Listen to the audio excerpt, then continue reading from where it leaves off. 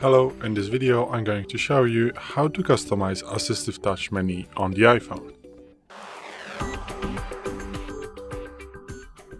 So, today in front of me is the iPhone 12 with the iOS 17.4, but it really doesn't matter which iPhone you have or which iOS you have, it is all going to work the same on every iPhone, so it doesn't matter which iPhone you have.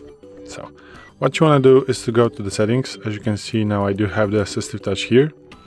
Before you're gonna go to the settings, and as you can see I have some controls right here.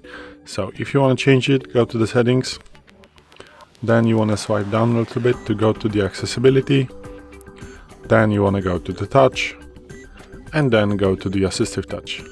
So now you can turn off the AssistiveTouch or turn on. And then you have this customized top level menu. So click on this one.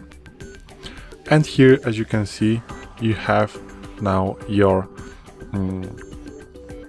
icons and place of the icons of the menu. You can add some icons to here, up to 8. And you can do just one icon also in the AssistiveTouch. So let's say you want to have 8 icons. So you want to have the the most options. You can also click reset, so it will bring you the factory settings of the AssistiveTouch. So let's add 8 icons, and now as you can see we have those pluses right here. So also if you want to customize your whole, let's just delete all of them, and as you can see now we do have 7 pluses. So click on the plus. And here, as you can see, you have a lot of options. So really a lot of options right here that you can add to the AssistiveTouch. So let's maybe add app switcher and click done.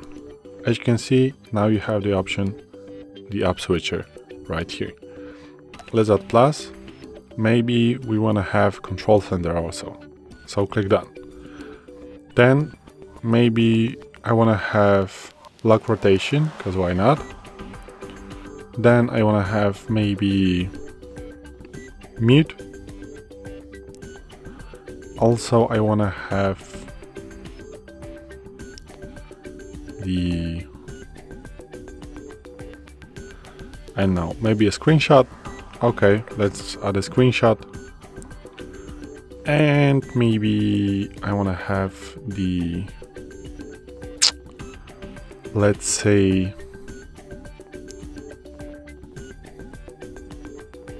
control nearby devices.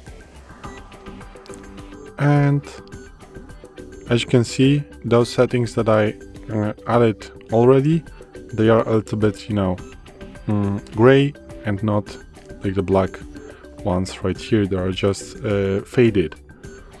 So also I want to add maybe, let's say,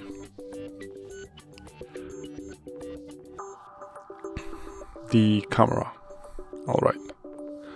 So as you can see now I do have the customized top level menu with those icons I just added. And if I go back to the main screen and open the control center, I'm going to have those apps right here, those just shortcuts. So if I want to go to the camera, as you can see now I'm in the camera. If I want to go to the app switcher, I'm in the app switcher right now. Lock rotation, unlock rotation, control center, as you can see everything is working. Screenshot, also it is working. I'm going to delete it because I don't wanna have it. Unmute, mute.